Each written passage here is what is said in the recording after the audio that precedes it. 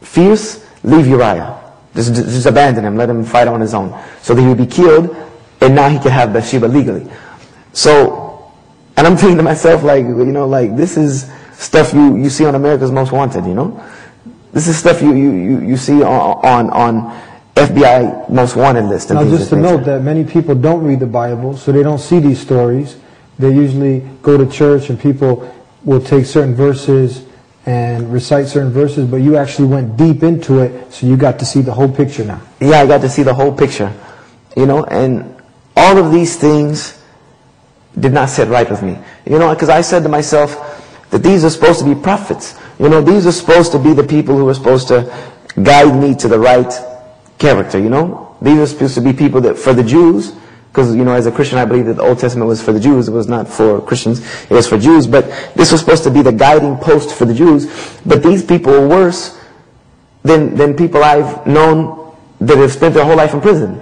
These are people that not only would I not want to follow them, if I saw them on the street, I would turn and run the other way and go probably call 911 America's Most Wanted, because they got to be on somebody's list. So that was the first thing that said to me, something has to be wrong here. Either the stories are wrong, or these people can't be prophets. I mean, this just can't be. So finally, you get to the New Testament.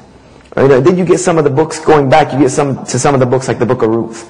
The book of Ruth, the word God is not even in it. It's a story about two people who fall in love. And it has no, if you read it, you would think you're reading a romance novel. There's nothing about God in it. This is one of the books in the Bible. Yeah, it's a book in the Bible. The word God is not even in it. God is not even referred to in the book. And then there's other statements which I would not repeat that are pornographic in the Bible, that speak about, David sleeping with this woman and then spilling the semen. I mean, it's just, these are things I would not read to my children. So I got to the New Testament, and in the New Testament you're like, there's a little breath of fresh air, because you make it through Matthew, Mark, Luke, and John. But then as I start reading Matthew, Mark, Luke, and John, I started noticing something that seemed weird, was that, okay, all these guys are saying the same thing in a sense, but they're repeating themselves, like Matthew and Luke are repeating the exact same things that are in Mark. So it looks like they're copying from Mark, and then you get to John, and John is a whole other story. So I'm saying that all these four guys saw the same person, saw the same events, but told them all in four different ways. This doesn't, which one is the correct story? Things that if you were in a court of law, it wouldn't hold up. No, you would throw it out. Yeah, no. Not only that, but when I started studying the Bible, I wanted to know who wrote these books. So I started researching the author. And when you go through the Old Testament, 80% of it, the author is unknown. It's speculated. They speculate who wrote it. Like in the book of Deuteronomy, they say Moses wrote it. Which doesn't make sense, because at the end it says Moses died. So did Moses write it on obituary? All of these things did not make sense to me. So you get through the New Testament.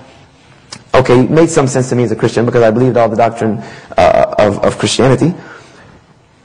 And Jesus is talking about God, worshiping God, that, servitude and honor and respect should be given to God alone. He never accepted it for himself. He would always try to put that back on God.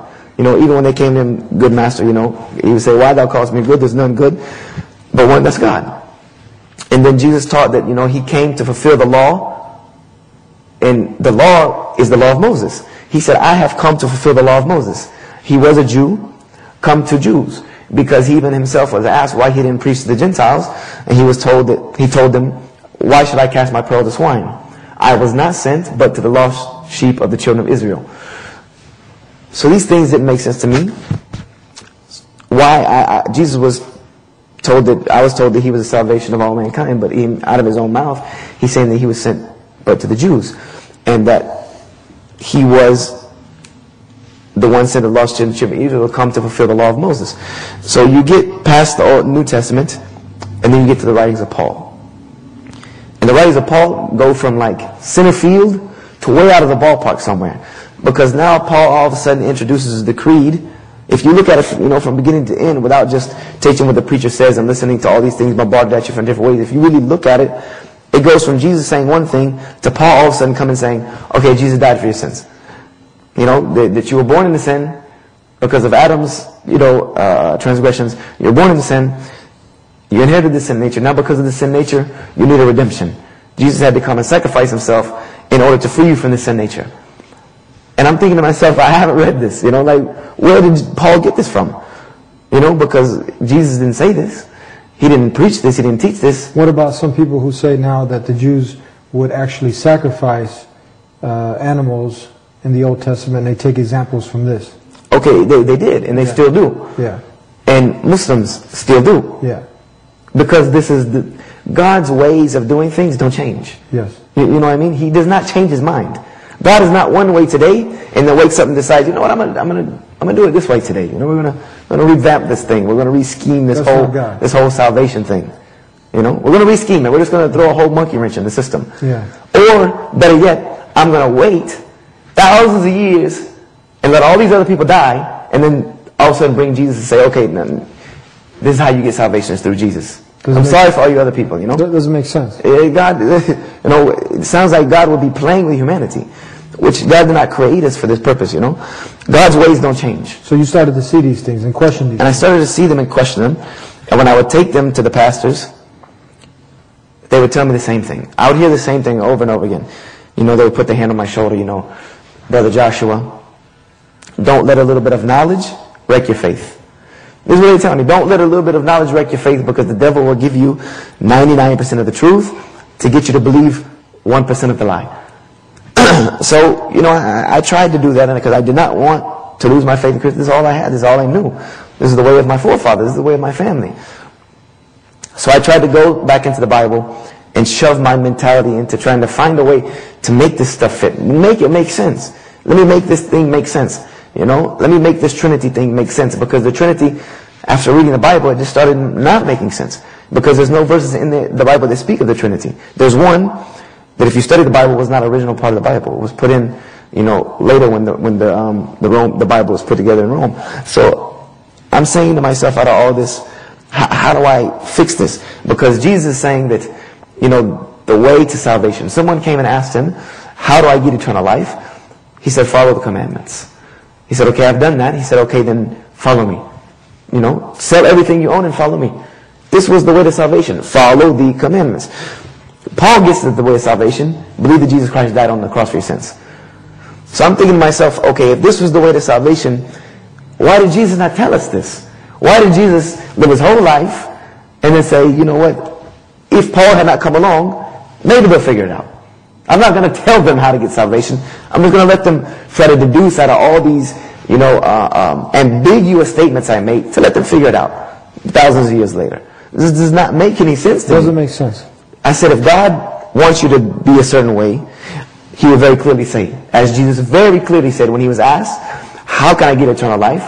I said to myself, and I told a pastor this, if the way to eternal life was believing that Jesus Christ died on the cross for my sins, he would have said it then.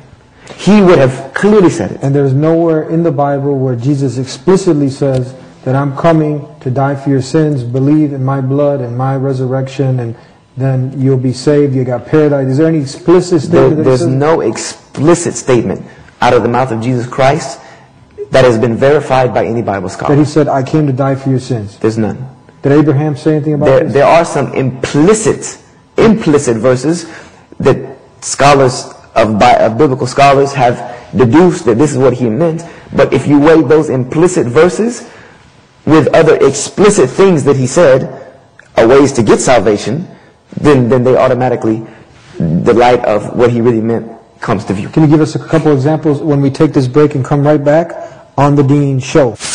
Ooh, ooh, ooh. Check this out.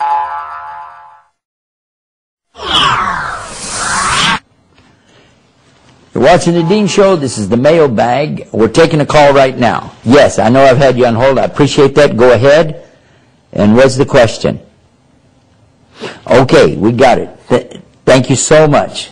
Thank you so much. And be sure to watch us right here on The Dean Show. Yeah, every week, same time. That's right. Rightio. Okay, Assalamu alaikum wa rahmatullah. All right, this is Yusuf Estes. We're here on The Dean Show. This is the mailbag, and we take calls. when it's live. When it's a live program, we take the calls. Now, let me go to the question of our caller, which coincides with one that I had received here. Let me find